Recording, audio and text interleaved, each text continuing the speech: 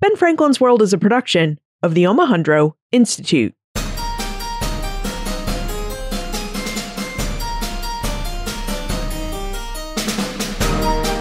Hello, and welcome to episode 246 of Ben Franklin's World, the podcast dedicated to helping you learn more about how the people and events of our early American past have shaped the present-day world we live in. And I'm your host, Liz Covart. Summer is here, and it's a time that many people relish. They enjoy the warm weather, spending time on the beach, and personally, I enjoy the seasonal excuse to eat fried clams. For many, summer is also a time to slow down and enjoy a vacation, possibly even a good long road trip. You know, speaking of road trips, my parents took my brother and I on lots of road trips when we were kids. Sometimes we'd sit out in our car from New Hampshire and drive south, west, and north. Other times we'd fly into a distant area of the United States and then drive around for a week or so we could see new things. And in grad school, I even had the opportunity to drive entirely across the country, from New Hampshire to California. And that was a fun trip. Tim and I took a month to do it, and we saw so many sights along the way. So I speak from experience when I say that road trips can be a lot of fun. They're a chance to see new places, experience new and different American cultures, and a chance to take in new and different American histories. That's why over the next 4 episodes, we're going to take a road trip together, right through Ben Franklin's world.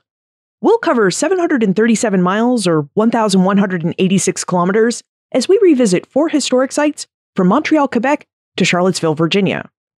Now, I've designed this road trip series to provide you with a fun and doable map for a real-life road trip. Plus, it gives us an excuse to call attention to some of our great early episodes, which in turn creates time for me and my teammates to enjoy our summer vacations and to prepare some exciting new episodes for you, including our 250th episode. Can you believe it? We're almost at episode 250. And when we reach episode 250, that's when Ben Franklin's World will come back with all new interviews. Okay, so our road trip. Our starting point is the museum Château de Ramezay in Montreal, Quebec. We first visited this site back in episode 41 in 2015. It was part of a short series on the causes and effects of the American Revolution. The Château is a really interesting place. It's on UNESCO's 1001 Historic Sites Everyone Should See because of its interesting history. Now, I visited this museum in person. It was part of our French and Indian War Tour cruise, and I can verify that this museum is well worth a visit. So what are we waiting for? We should get this road trip underway and make our way to the Château de Ramezay and our conversation with Bruno Paul Stenson.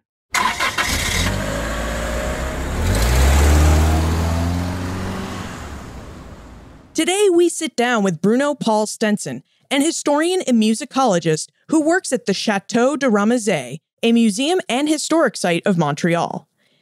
In collaboration with UNESCO, experts selected the Château Ramezay as one of the 1,001 historic sites you must see before you die. Welcome to Ben Franklin's World, Bruno, or should I say, bienvenue? Well, thank you very much, or should I say, merci. We are excited to have you join us today so we can investigate some of the history of New France. It is really difficult for us to understand colonial North America, the 4 imperial wars fought here, and the American Revolution without understanding a bit about the colony of New France and its tension-filled relationship with its British colonial neighbors to the south. So thank you so much for joining us. You're very welcome. Before we dive into the history of New France, would you tell us a bit about yourself, the types of work you do for the Château Ramezay, and perhaps what a musicologist is? Well, a musicologist is somebody who studies the geography of music or the sociology of music or the technology of music. In fact, any aspect of music at all without necessarily being a musician or even studying the music itself. My particular interest in this field is the history of musical instruments, of which I own and play about 250 different types from around the world and all through time. Wow. I've always been interested in music and also always been interested in history. Indeed, 2 of my 4 university degrees are in history, and my long-lasting volunteer position so far has been guiding at the Château Ramezay Museum, which is a history museum in Old Montreal. When the director found out about my musical talent and instrument collection, he hired me right away to present 18th century music in 18th century costume on my 18th century musical instruments. Wow, that sounds like a really fun job. It really is cool, because I also get to do special thematic tours and school tours at the museum, and I've been on the guide's board of directors. I'm now a member of the guide training team, so I do a whole lot of things at the Château de Ramezay Museum. It's actually quite amazing what you can do when you have no social life. Before we talk about the chateau, would you help us brush up on our colonial American history?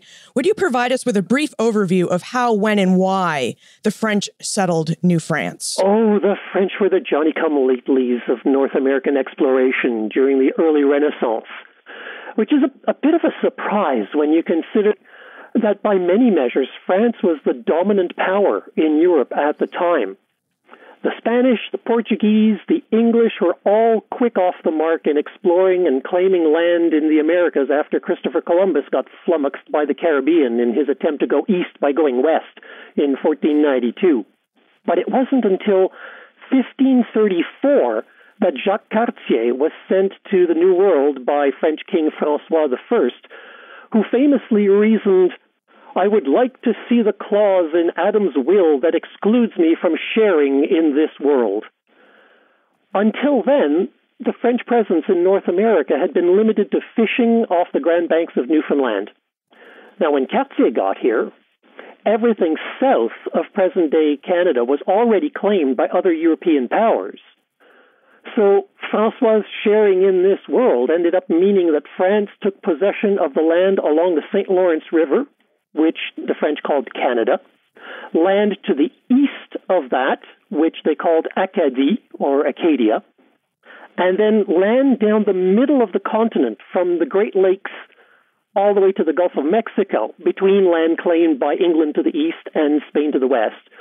And the French called that land Louisiane, or Louisiana. Successful permanent settlement only began at Quebec in 1608, 1 year after Jamestown, Virginia. The reason for staying in the New World is given very succinctly in a document prepared in 1717 for the French minister in charge of the colonies. The very first sentence of the document says, "The beaver trade is almost the only objective of the French colony of Canada." The other important objective was converting the locals to Roman Catholicism, but everything else going on in this colony was subservient to and in support of the fur trade. What types of people settled in New France? Could you be a Protestant and settle in New France? What kind of work and background did the colonists have? Cardinal Richelieu made it quite clear. Now, Cardinal Richelieu was the prime minister of the King of France.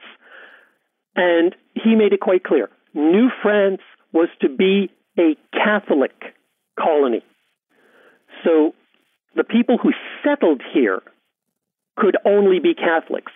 But it was the Protestants who attempted to establish a colony here between Jacques Cartier's exploration and Samuel de Champlain's founding of Quebec. So Cardinal Richelieu recognized the importance of the Protestants. So he allowed Protestants to work here, but they were not allowed to settle. And settling meant spending the winter. Because in winter, the St. Lawrence River froze solid. If you were here once the river had begun to freeze, you could not leave. You had therefore settled. So it's Catholics who could settle, Protestants who could work here, but obviously only between mid-spring and early autumn. And Jews were simply banned from the colony entirely. When did the French found Montreal, and what role did that city play in the settlement of New France? Montreal, or Ville-Marie de Montréal, as it was known then, was founded in 1642 on the island of Montreal, which itself is named in a roundabout way after the bump in the middle of the island called Mont-Royal, or Mount Royal. Now, that little bump was named by Jacques Cartier, who was from a country that has the Alps. So there's no way Cartier could look at Mount Royal and think, it's big, it's royal, it's important. No, the real story is actually more amusing. You see, one of his ship officers was the nephew of a bishop of the Roman Catholic Church in Sicily. And the seat of the bishopric was in Montréal in northern Sicily. Cartier was sucking up to the bishop by naming the mountain and island after his bishopric. So it's got nothing to do with the mountain actually looking royal in any way. Be that as it may, Montreal was founded in 1642 by Paul de Chomedy, Sieur de Maisonneuve, and he intended the city to be an evangelical station with the goal of converting the Amerindians who had long been coming to the island of Montreal on a regular basis for trade, the island being located at the confluence of rivers leading to the northwest, to the Great Lakes, and to the northeast. That the Amerindian trade already involved furs rather quickly inspired de Maisonneuve and friends to convert Montreal from an evangelical station to a commercial fur trade station. And as such, while Quebec remained the political capital of the colony, Montreal became the economic capital of the colony. Let's talk about the Amerindian peoples who lived around and came and visited Montreal.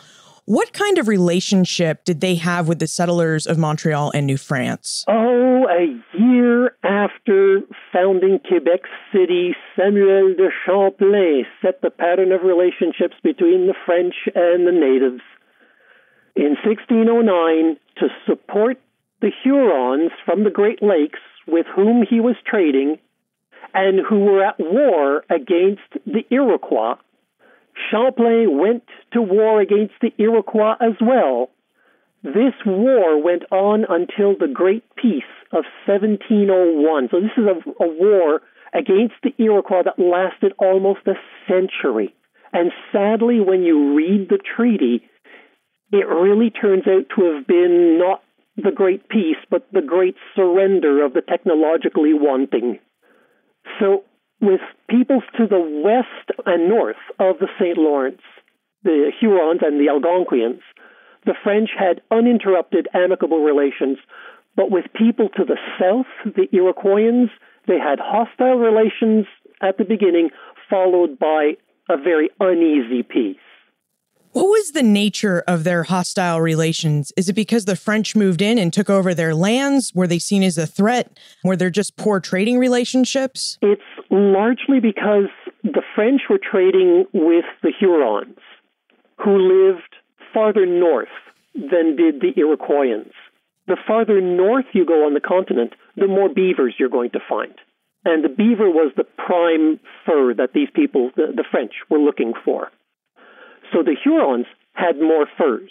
The Iroquois were trading with the English and rapidly running out of fur. So the Iroquois were at war against the Hurons to get the Hurons' fur supply. So the French were basically involved in an economic war between their trading partners and their trading partners' enemies. Let's shift the conversation a bit and get more into the history of the Château Ramezay. Who was Claude de Ramezay, and why did he decide to build the chateau? At that time, Canada, the part of New France along the St. Lawrence River, was divided into 3 administrative regions, each centered on one of Canada's 3 cities, Quebec, Montréal, and halfway between them along the St. Lawrence, Trois-Rivières. Canada as a whole had a governor-general. Each of the 3 city-centered administrative regions also had its own governor. Claude de Ramezay was appointed governor of Montreal and the surrounding region in 1704. The French king, Louis XIII at the time, was too cheap to pay for housing and offices for his colonial governors, so Ramezay was forced to pay for his own. Sort of. Back then, a stone house would cost 450 livres minimum. That's roughly $20,000 in today's currency. An expensive stone house could cost up to 2,000 livres, or about $90,000 in today's currency. Well, Claude de Ramezay, being the representative of the king, had to look the part, so he borrowed 3,400 livres, some $160,000 in today's currency, and he borrowed this from the Franciscan brothers to pay for his builder. He described his stone house as the finest in all of Canada, and he never repaid the Franciscans. Ramezay remained governor of Montreal until his death in 1724. His widow, Marie-Charlotte Denis de la Ronde, who bore Ramezay's 16 children, outlived him by 20 years. And when she died, their daughter, Françoise Louise, a lumber baron, by the way, sold the house. What did the house look like? How was he having it furnished? And how big was it? It seems like, 3,000 livres is a lot of money to spend on a house in the colonies. The house was then smaller than it is now. There was a minor fire in the house that prompted the new owners to expand the house, both in width and in depth. But it was a stone house with a high, steeply pitched roof, as was the fashion then in Europe. The house contained living quarters for himself, his large family, a large contingent of servants, and it also contained offices and other rooms for his official business, because the house was not only for living in, it was also the offices of the governor. So just picture a largish stone house in a city composed mainly of wooden houses. And you can get some idea of why Ramezay was under the illusion that it was the finest in all of Canada. That was actually going to be my next question. Now that we have a great picture of what this house looked like, what sort of context did he build it in? What did Montreal look like when de Ramezay arrived? Montreal was what I like to call a 5 by 20-minute city. It was a fortified city with a 25-foot high stone wall surrounding it. And because the city was built on a long, thin hillock running parallel to the St. Lawrence River, it ended up being a long, thin city. Walking from the north wall to the south wall across the city took about 5 minutes. Walking from the east wall through the city all the way to the west wall was about a 20-minute walk. Most of the houses, as I said, were made of wood. Homes of the elite on Notre Dame Street, which runs all along the crest of this hillock, were made of stone. And it's in the east end of that street that Ramezay built his house. The other major east-west artery close to the river is St. Paul Street, which still exists, as does Notre Dame Street still today. And this is where the merchants set up their homes and shops, the idea being to be closer to the St. Lawrence River because it's by river traffic that they received their goods and shipped their goods. So they had an interest in being as close to the river as possible. Now, in the middle of Notre Dame Street, and I do mean smack dab in the middle of the road, was Notre Dame Church. There was no way for someone visiting Montreal to claim that their absence from Sunday Mass was because they did not know where the church was. They literally had to walk around it as they went along the main street. Religion in the colony was omnipresent. The administrators of the island of Montreal were the Sulpician order, whose seminary remains on Notre Dame Street to this day. The central part of this seminary is the oldest standing building in Montreal. The Jesuits were also on Notre Dame Street, right across from where Ramezay built his house. The hospital at the time was run by the Hospitaller brothers, or Charon brothers, whose facilities were taken over by the Grey Nuns when the brothers went bankrupt. The major changes that occurred to this city over time through the French period were brought about by fires, which ravaged Montreal on a semi-regular basis, including the fire of 1721 during Ramezay's governorship, In this fire, 138 buildings were partially or totally destroyed. Montreal would remain this 5 by 20-minute city officially until the end of the 19th century. Suburbs had grown up around the city of Montreal, this walled city, and Montreal started gobbling up its suburbs, thereby expanding what was officially called Montreal, but only from the end of the 19th century onward. Earlier, you mentioned that Montreal was really the economic capital of New France. I wonder if you could tell us how and I'm going to apologize for mispronouncing this, but the Compagnie des Indes ended up occupying the chateau between 1745 and 1760. And of course, they're the French company of the Indies. The Compagnie des Indes Occidentales ended up owning the Château de Ramezay. You see, in New France, everything belonged to the King of France. Every drop of water, every blade of grass, everything, including the beavers, the main reason for the French being there. Now, because the king could not personally run every aspect of the colony, a company was set up to run the fur trade. And that was the Compagnie des Indes Occidentales, or the West Indies Company. It's this company that bought the Ramezay house from their lumber baron daughter in 1745. They used it as their North American headquarters, their corporate headquarters being in the French West Coast port of Nantes. And it's the Compagnie des Indes that expanded the chateau when they repaired the damage left by the fire in 1755. In addition to dealing in furs from Canada, the Compagnie des Indes Occidentales dealt in sugarcane from the Caribbean and slaves from Africa. This was referred to as the triangular trade. They would bring goods from one area to the next, pick up whatever they were working on in that area, bring it to the next one, and so on in a triangle.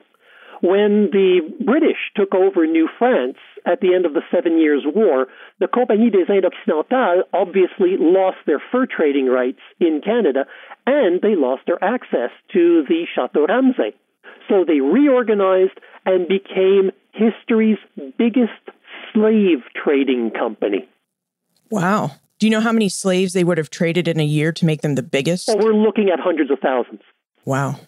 Now, by 1775, the chateau had come to play a role in the American Revolution.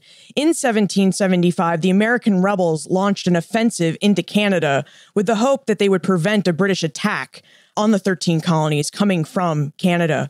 What role did the Château Ramezay play during the American occupation of Montreal between 1775 and 1776? Well, the revolutionaries didn't so much want to prevent an attack from the north as incorporate the new British colony into their Republican project.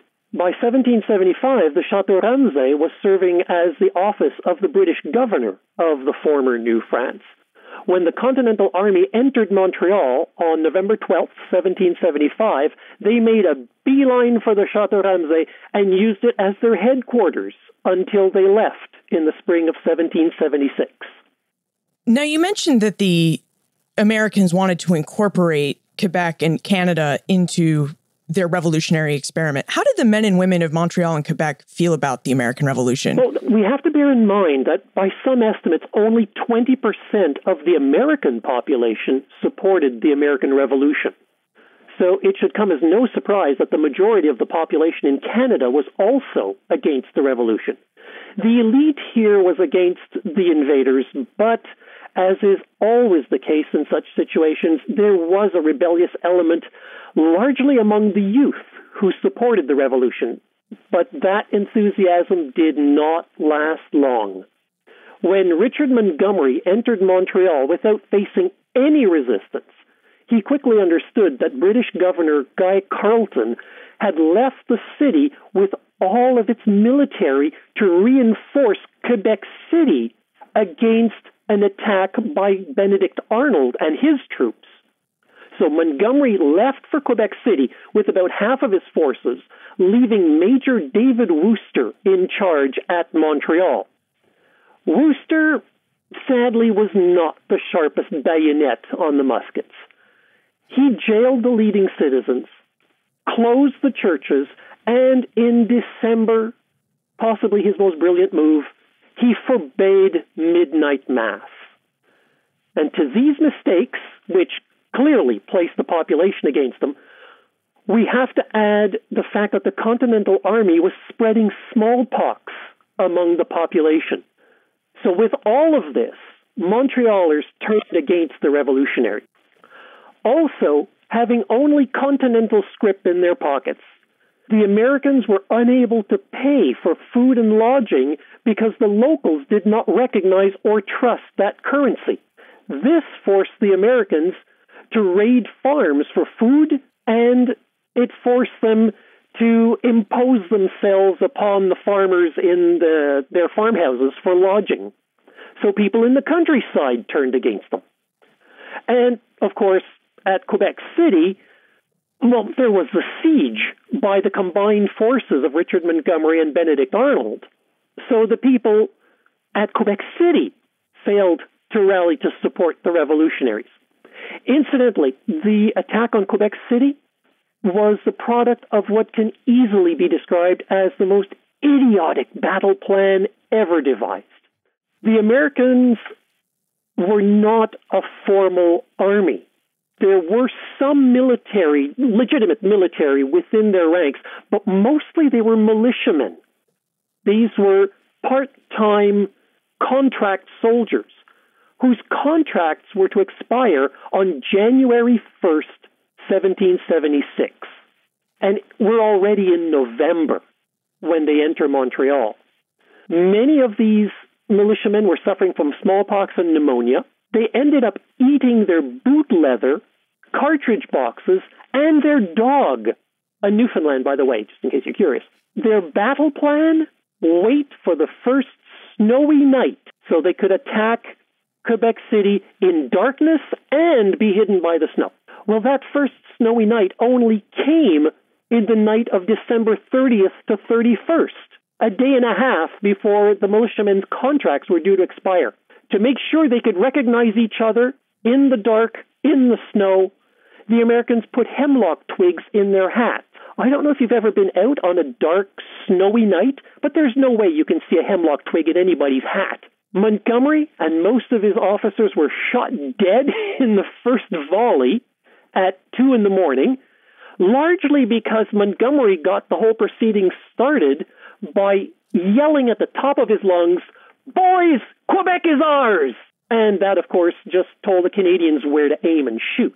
Arnold was just at the other end of Quebec City waiting to hear musket fire to know that he should also begin his assault. And he was almost immediately shot, as memory serves, he was shot in the leg. That put him out of commission, and his troops ended up surrendering by 9 a.m. So the whole thing lasted about 7 hours and resulted in 20 British casualties and 100 American casualties, some of whom were not found until the following spring because of the snowstorm that they decided to stage the attack in. So whatever goodwill the Americans might have found upon their arrival in Canada quickly turned to animosity all across the territory, and that prompted a call for diplomats to come up to Montreal and try their hand at getting support from Canada. Yeah, I mean, I've read some of the correspondence between General Schuyler, who was technically the American in charge of the invasion, to the Continental Congress. And Schuyler was like, we don't have enough supplies. I don't want to really launch this attack. And Continental Congress is, you will invade Canada. They really wanted to add Canada to their rebellion. And as you've mentioned, it really was fraught. But that didn't stop the Continental Congress from really trying to make a diplomatic case and try to turn things around in Canada. So would you tell us about the diplomats they sent over and what their mission was? Seeing that the military strategy was really not working out, the revolutionaries called for diplomatic assistance in the early spring of 1776. And a team of 3 was sent up. Charles Carroll of Carrollton. Now, he was a Roman Catholic educated in France, so he could talk to the locals. Samuel Chase was a lawyer, so he could deal with legal worries that people might have up here. And then, of course, there was Ben Franklin. Franklin had the wherewithal to send a printer ahead of the diplomats with instructions to produce pro-revolutionary propaganda in French. Now, this fellow's name was Fleury-Méplet. He was a Frenchman whom Franklin had met in London and to whom he had recommended Philadelphia as a place to set up his print shop. A year later, Franklin is back with them in Philadelphia telling him, go to Montreal, print stuff for us. Now, Benedict Arnold was back from Quebec City when the diplomats arrived, and remember, the Château de Ramezay was the headquarters of the Continental Army. So Benedict Arnold hosted a reception for the American diplomats at the Château de Ramezay. Unfortunately, the revolutionaries had bollocksed up the job so very badly, and by June 15th, it was time to leave. They all made it back over the border, except the printer. He couldn't afford to leave his printing equipment behind, and he also couldn't afford to take it with him. Like the other revolutionaries, the only money he had in his pockets was Continental script, which no one would recognize, and by this time, the locals were so fed up with the revolutionaries that nobody would help him for free or otherwise. So the printer ended up being arrested by the British and put in jail. When they released him as harmless, he started up a pro-revolutionary newspaper. Not the smartest thing to do. That got him thrown back in jail. When he was released a second time, he started up another newspaper. This is in 1778, and that newspaper still exists today. Founded by Fleury-Méplet during the American Revolution, it is Montreal's last remaining English-language daily, the Gazette. What role does the Château Ramezay serve in the present day? I mean, what will we see when we come on our next visit to Montreal? Well, when the French Fur Trade Company got booted out of Canada after the conquest, the Château served as the office of the Governor of Canada. It served as a courthouse, a school, even a university, the first French-language university in Montreal. And then, believe it or not, in the 1890s, it was unused and slated for demolition. It was saved by a club of amateur historians and collectors called the Antiquarian and Numismatic Society of Montreal. They created the Château Ramezay Museum within the building's walls in 1895. Through the building itself, the hundreds of historical artifacts that it houses, and through its staff and volunteer guides in period costumes, s'il vous plaît, the museum focuses on the history of Montreal and, by extension, the history of the province of Quebec, of Canada, and bits and pieces of the American history that we share.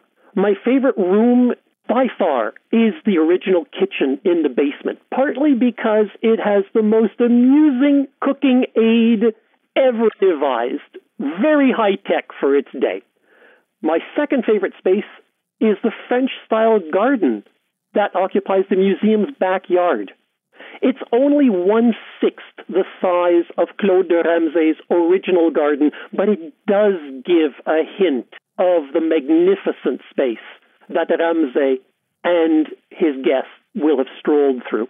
Now, among my favorite items in the permanent exhibition is a Deux Dion Bouton automobile dating back to sometime between 1898 and 1903. It's the first automobile to have been given a registration number by the Quebec government, the equivalent back then of getting a license plate. I also like the magnificent portrait of Ben Franklin and the note that he and his fellow diplomats wrote in Montreal to secure the safe passage of the wife of the man in whose house Franklin had stayed while in Montreal. These last two items are in a room dedicated to two of the three times that the United States tried to capture Canada, namely the American Revolution and the War of 1812. All right, Bruno, I think you need to tell us a bit more about this intriguing kitchen device. So what is it? Why is it so technologically advanced? Well, imagine a large kitchen fireplace. Right? It's larger than the fireplaces that are used to heat a room. This is used for cooking. In front of the fire, you will have a spit, the long, thin rod on which you place the meat to be barbecued. And because that spit needs to turn, otherwise you'll have burnt meat on one side and raw meat on the other, At some point, somebody devised the cleverest device to turn the spit and allow the human staff to carry on with other duties. You see, at the end of the spit is a pulley. The pulley links to a pulley on the side of a barrel that is inset into the wall above and to the right of the fireplace. So when the barrel turns, it causes the spit to turn.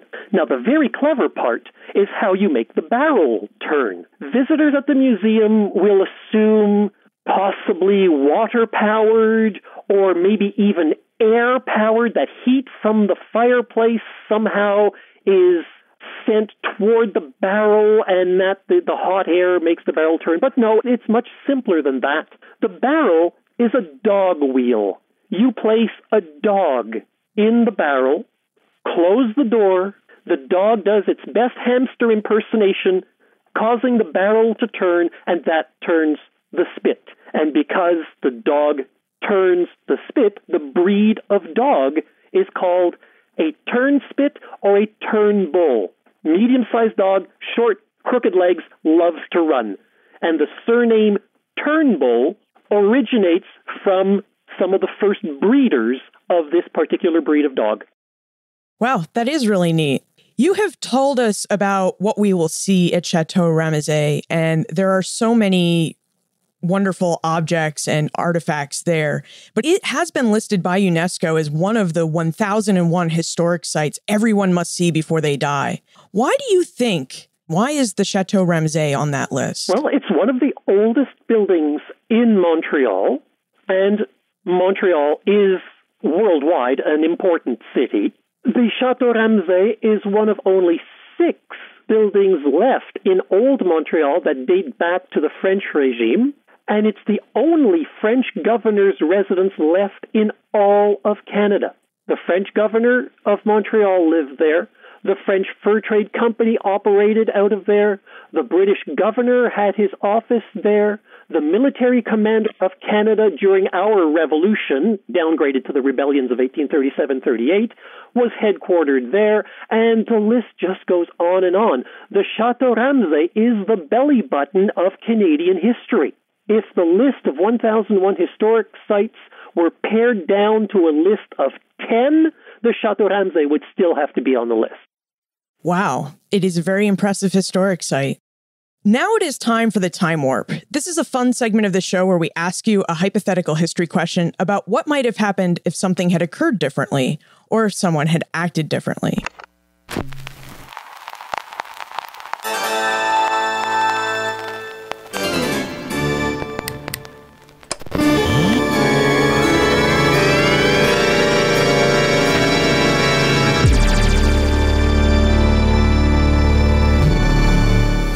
Let's go back to the American Revolution. In your opinion, what might have happened if the Americans had held Montreal in 1776, if they could have repaired their relations? Do you think Quebec would have become the 14th state of the United States? The key would not have been in holding the city of Montreal. It would have been in taking and keeping the city of Quebec, because whoever controlled Quebec City controlled access to the interior of the continent via the St. Lawrence River for whatever reinforcements would be coming, whether they be British or American. Now, assuming the Americans had this control, Canada would have become the 14th state in the Union, but it would not have lasted long. The French population tolerated the English government thanks in large part to the Quebec Act of 1774, which guaranteed them language, religion, and land ownership systems that they were used to in the days of New France under the French.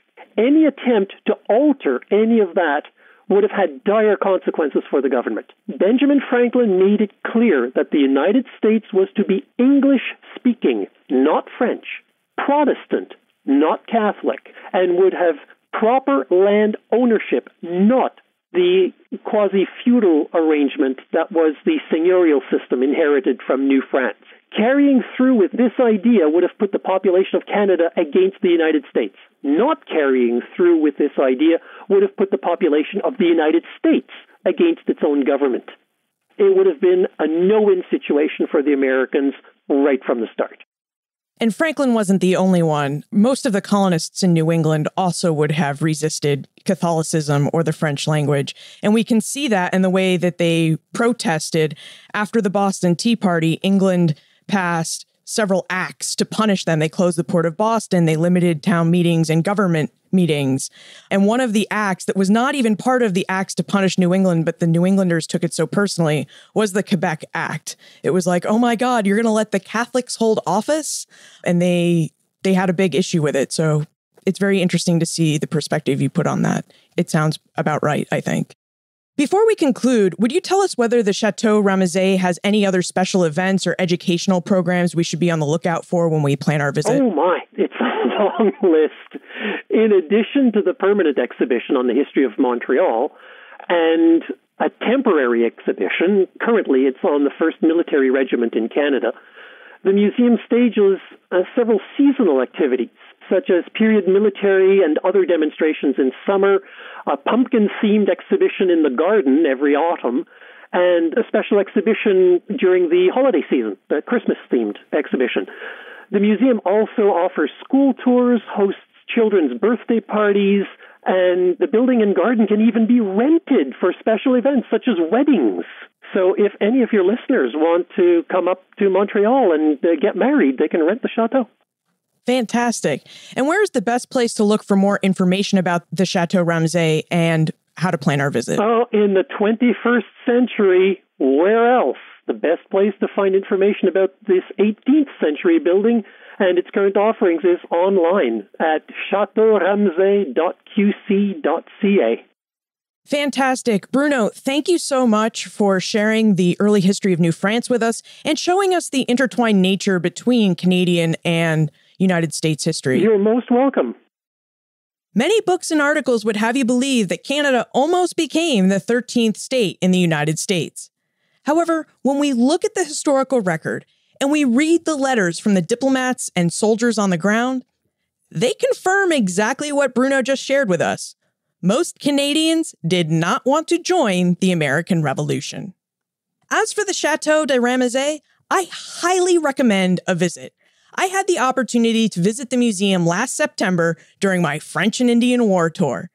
The museum had a lot of great interactive exhibits and discussed a lot of the history that Bruno shared with us, but in a lot more detail. It was fantastic. In fact, it was so good. This is why they're on the show. I wanted to bring the museum to your attention with the hope that the next time you have the opportunity to visit Montreal, you'll stop by and visit that fantastic museum. You can find more information about the Château de Ramezay, their special events, and how to plan your visit by visiting the show notes page for this episode, benfranklinsworld.com/041. And while you're on the website, you should also consider signing up for the Franklin Gazette newsletter, which will not only deliver the show notes for each week's episode into your inbox, but it will also give you access to Poor Richard's Club, our social community for Ben Franklin's World listeners.